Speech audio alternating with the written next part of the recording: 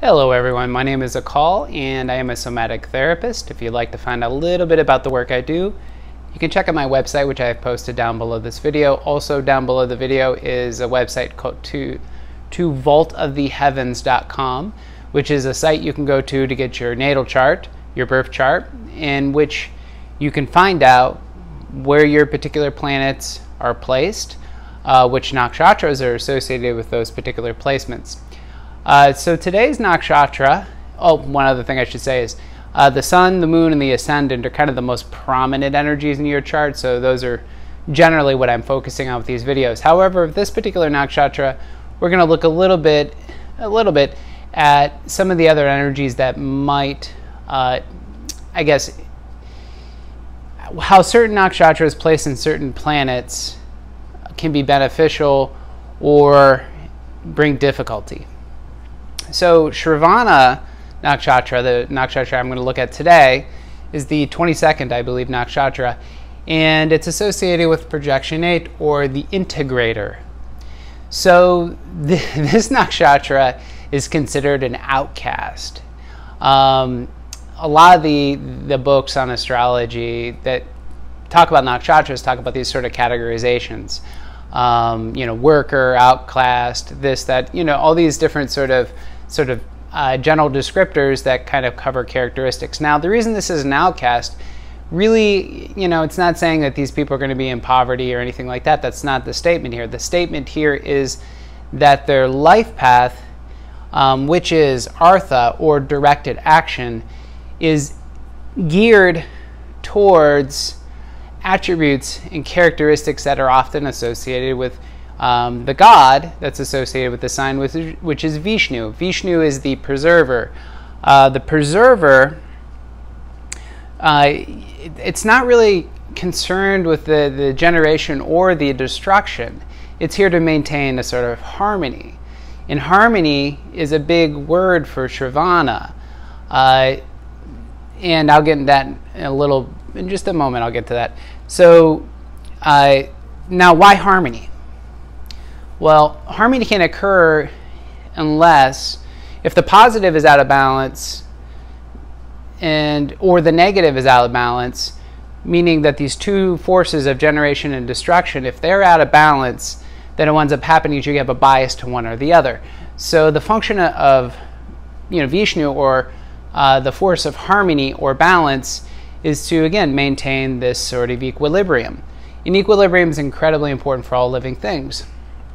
So essentially, to get to this point of equilibrium, something needs to be cut out. So looking at the gunas associated with this nakshatra, what we're going to see, of course, is we have sattvic, which is the case for all the nakshatras in this third of the zodiac. Sattvic at its base essentially is pointing to the movement towards spiritualization. The movement towards mystical things, towards cosmic unity, towards, again, these very spiritual notions.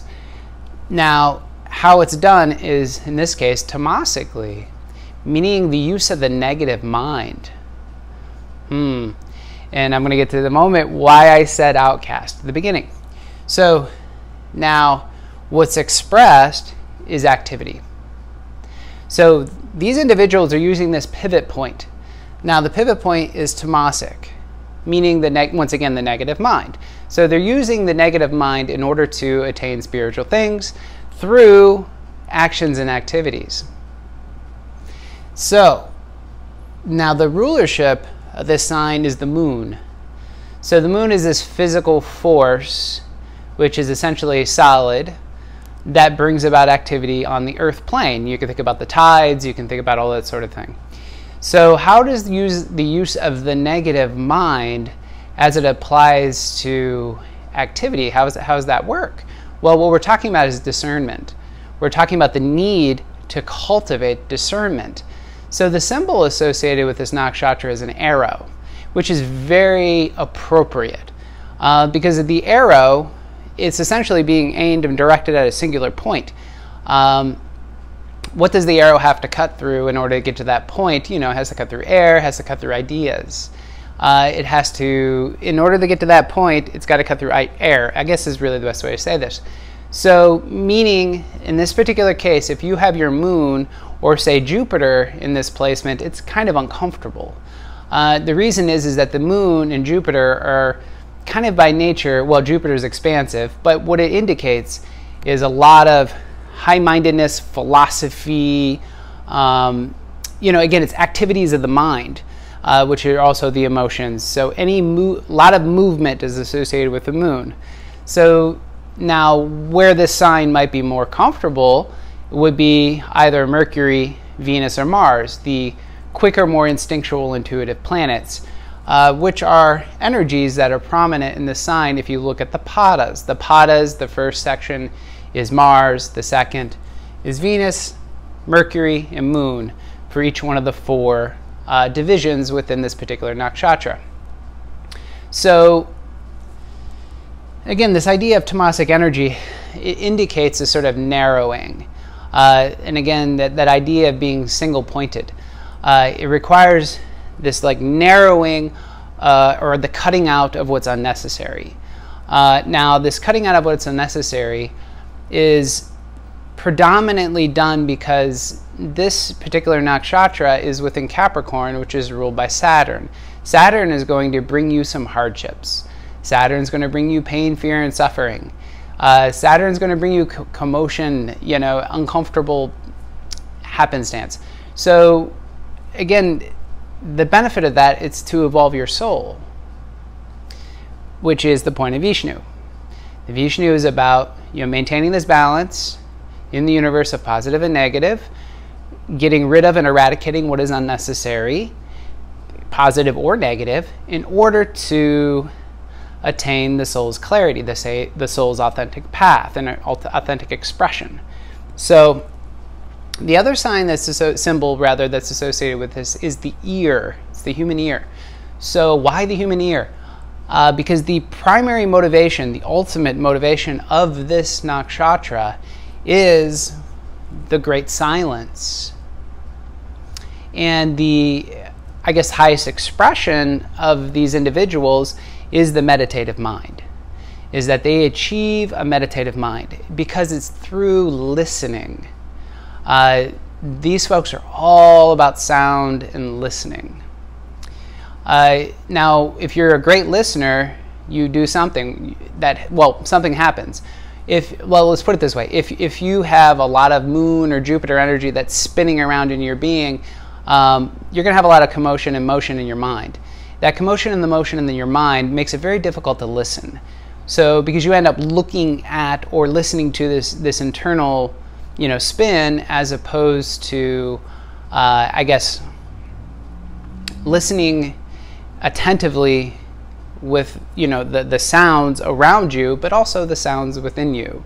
And the sounds within you that we're looking at getting to here is what they call the nod.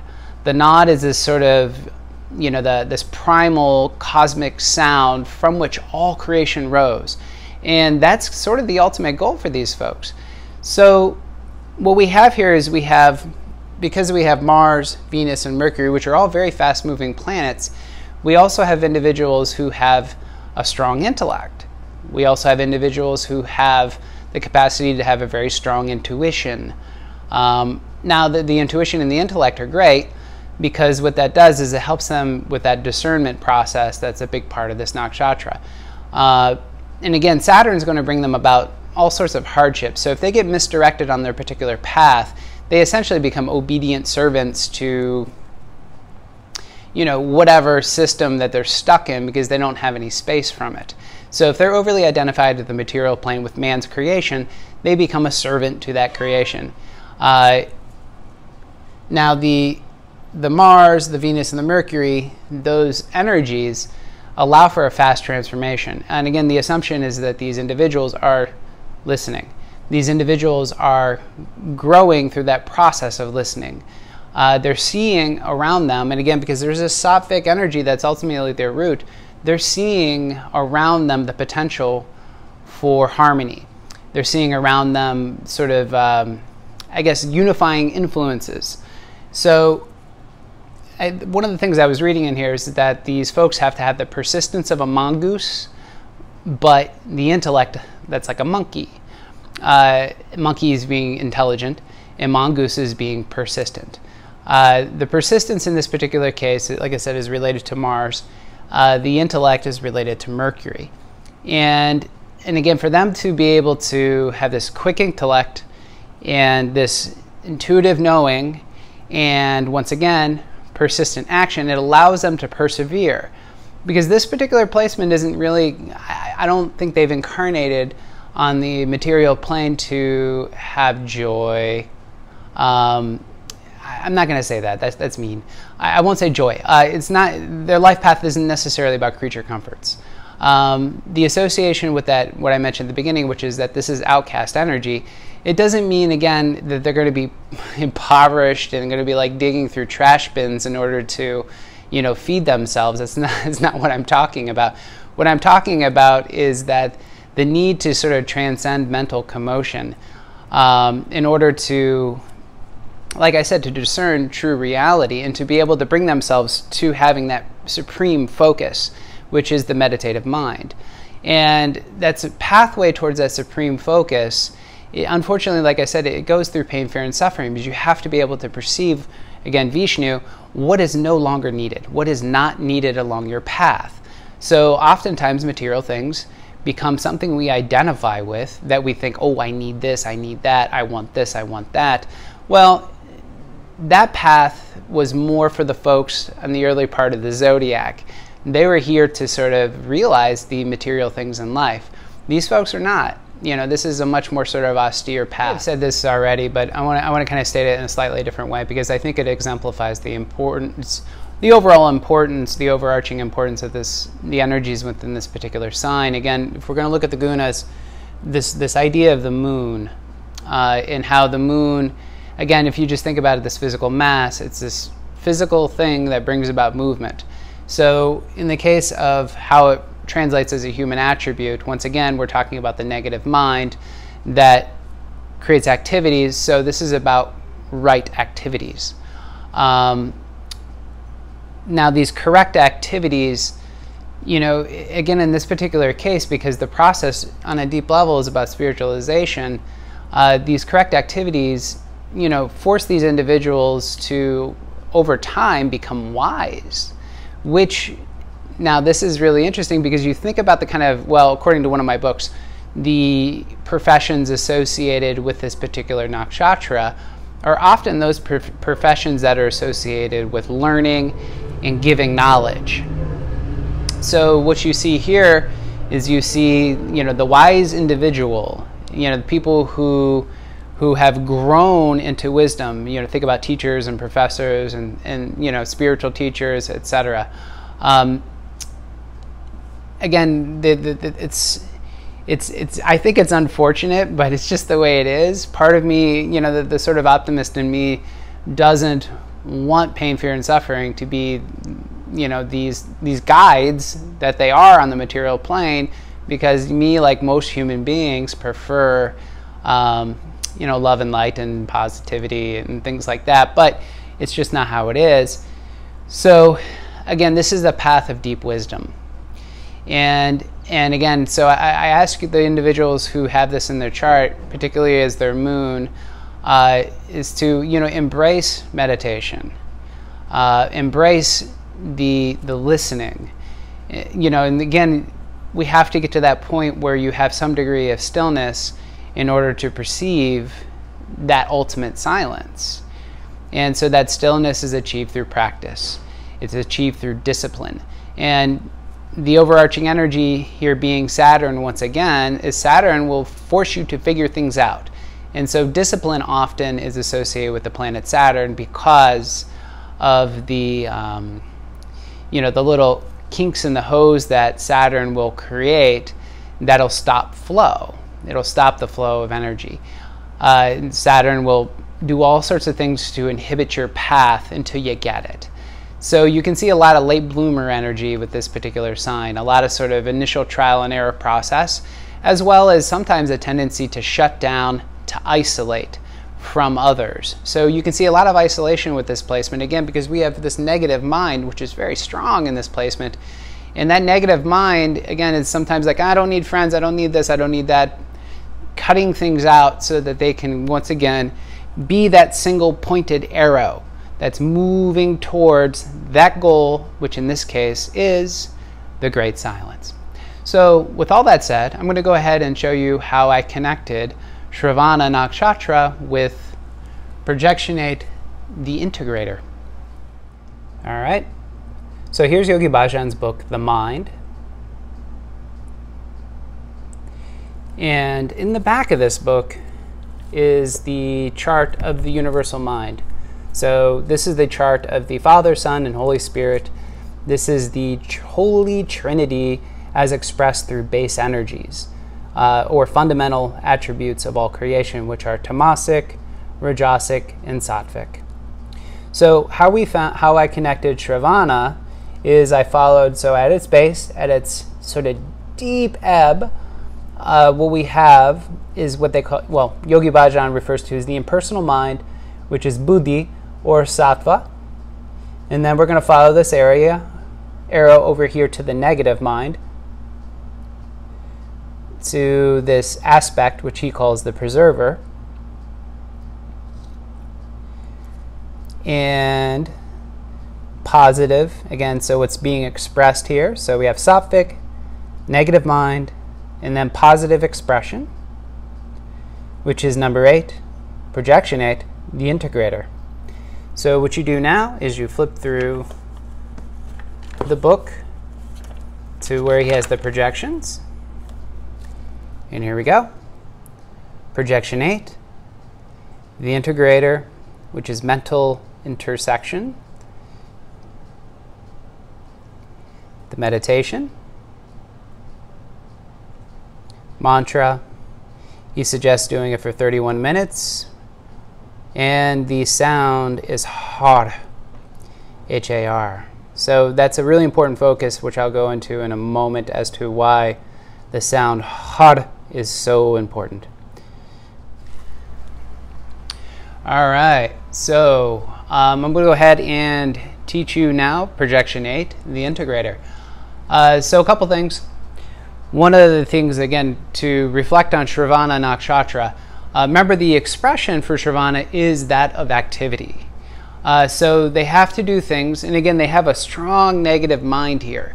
So they have to do things that watch out for both repression and expression. The negative mind wants to shut things down, you know, and again, it's because it's fast and it's protective. Now, that rajasic energy that's being expressed out here, again, it's a lot of activity. So like I mentioned earlier, what they're learning to do is learning how to utilize that negative mind, which aids in the process of discernment and helps them narrow their focus. Because again, otherwise, early in life, let's say, with these folks, what you're getting is a lot of like sort of activities that can kind of, I guess, lead them on a different path. And again, their path really is about spiritualization on a deep level. So one of the sounds that we're going to be doing with this particular exercise is the sound H-A-R, har. Now, har is wonderful because, again, Shravana is learning to attune to the ear.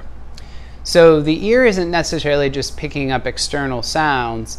There's also sort of the aspect of internal listening. And I would like you to consider with this exercise the difference between listening and hearing. Hearing is, well, it's kind of perpetual, right? So we're always hearing. We're hearing unconsciously and consciously. Listening, though, is really directing one's focus to a single point. It's just being very, very present with what is being said. So in order for this to happen, you have to cultivate that attentional focus, that concentration. So this exercise is being done for 31 minutes. That's the recommended period of time. Of course, you can do it for 3 minutes or 11 minutes, whatever it may be. Now, and again, what that does is it helps improve that concentration, and it helps still the nervous system. And you still the nervous system, you slow down the commotion and the motion that you're experiencing within the mind. So the other thing is we're making this sound hard, and now hard is done from below the navel. So think about 2 fingers below the navel, and the sound is coming up and out. So and typically when you're making the sound hard, you're pulling in your belt line very gently. So it's hard, and the tongue will flick the roof of the mouth. So you want to kind of roll that R a little bit. So again, it's hard, hard, hard. And now, like I said, the beauty of this is that we're connecting the navel point and the third eye in a lot of ways here with this particular practice. Is we're following how sound actually is created. Many of us, we tend to speak from here, which means top, down, and out. So nasally speaking, things of that sort. And the problem is that there's no power behind it, because the power is in the body. So this exercise, this hard, allows us to get in touch with the power that's in the form and learn to speak from there, from the navel, from instinct, from intuition, learning to communicate from that place, as opposed to the motion and the commotion of the mind. So the other sounds we're going to be doing in this particular exercise are Waheguru. So Waheguru basically means Hooray God. However, there's more places on the body that we're going to be utilizing in order to make these sounds. So Wa, you want to have your awareness around the belly. So think around the navel, the solar plexus. He comes up here to heart, throat. Guru is pursed lips. So here the whole mantra is 2 hars. So it's har, har, wa, he, guru, har, har, wa, he, guru. You get the point. Basically what we're doing, and if you can, you put your awareness on your spine, the back side of the body. However, that's not easy for all of us. So what you do is you follow these points on the front side of the body moving upward. And essentially what we're doing is we're climbing Jacob's ladder. We're climbing the vertebrae. So let's see. Now, the mudra, excuse me. The hands are going to be in Gyan Mudra. In order to do this, you want to create a pinch. You want to roll your shoulder blades together, and you want to kind of like hug the spine in between them. So it's not a super firm, but you want to draw them back so that the chest can be exposed, and then you want to pull a neck lock. So when you tuck the chin down after you've drawn the shoulder blades together, what it does is picks up the chest. So how you do this perfectly is set your pelvis first. So you want to push your perineum, the perineal area, which is the space between the anus and the genitals, anchor that firmly down. So push that into the floor, draw shoulder blades back, tuck the chin. And there you have your ideal alignment. So nice upright posture. Like I said, hands in Gyan Mudra. The final thing is the dristi, or the eye position. So in order to get this, I guess comfortable, because it's going to be at the tip of the nose, which is not always a comfortable place to focus. So how I do this is I look up and to the right. You inhale, retain the breath. Then you roll your eyes over to the right, not your head. You want to just roll the eyes and look up and to the right, retaining the breath. Roll your eyes directly up, retaining the breath. Exhale all the air out, and then bring your eyes to the tip of the nose. Now you can do this lap several times if you wish. Usually I just do it like 2 or 3 times, and then I bring my eyes to the tip of the nose. So once your eyes are at the tip of the nose, like I said, you have shoulder blades drawn together, pelvis is set, shoulder blades together, chin tucked. Mantra, you can go ahead. So I'll go ahead and do a couple rounds so you know what all this sounds like together. And you want to kind of bring the elbows down and close to the ribs if you can.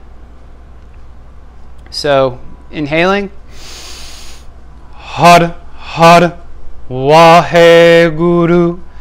Har, har, Waheguru. Har, har, Waheguru. Har, har, Waheguru. And then to finish, inhale, retain the breath.